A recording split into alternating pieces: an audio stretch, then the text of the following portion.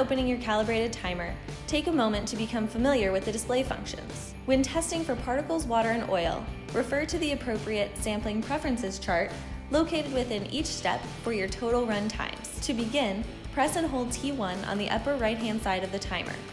Once it begins flashing, you can set the desired time. Set your timer by pressing the minute button on the top of the timer. Once you see the appropriate time on the screen, press T1 again to lock. The numbers will stop blinking and your timer is set. To set timers 2 and 3, repeat the steps again. Hold down on T2 until the numbers flash and then set the appropriate time. Repeat this process again for T3. Make sure the appropriate timer is selected when starting or stopping the timer. When sampling for particles, water, and oil, you can program all 3 timer channels before you start sampling. When you're ready to start taking your sample, simply press the large button that reads Start Stop. You will see all 3 clocks counting down.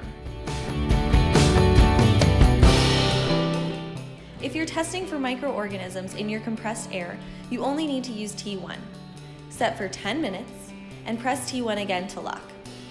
To begin timer 1 only, press T1.